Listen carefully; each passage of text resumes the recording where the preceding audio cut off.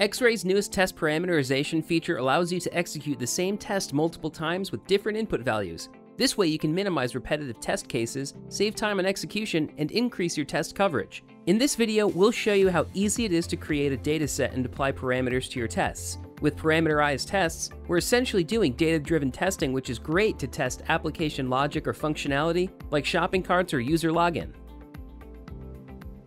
Let's begin. Click on the button that says Dataset.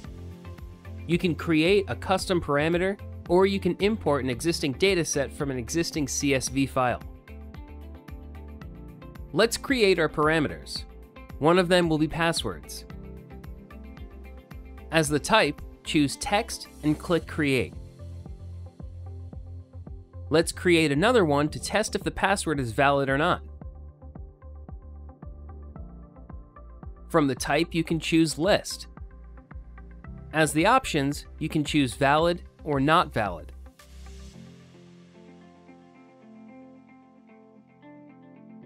These will be the possible values that we can have for this parameter. Let's create one more parameter, which will be a message from the test case. This can be a text type. For example, the password is too simple. Now we have 3 parameters in our data set. From here, we can create multiple iterations. This is because you need to execute the test for each of these iterations. Now let's create several iterations to test the strength of the password.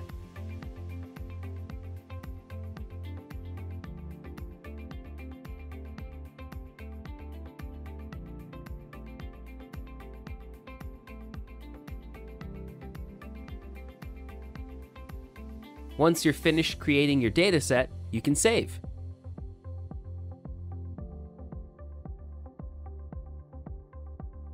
Let's edit the test case in the dialog.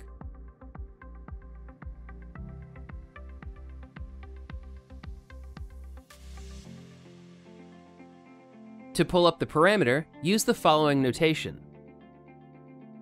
Update the parameters for the current and new password. Choose the parameter for the message. That's it. We've created our dataset, and now we're using our parameters right here in the specification.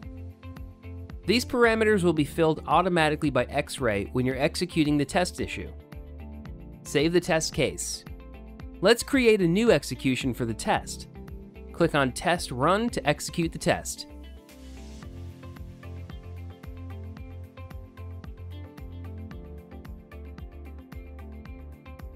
You can pass or fail your iterations, as well as add evidence, comments, and other statuses while you execute and see their progress in real time.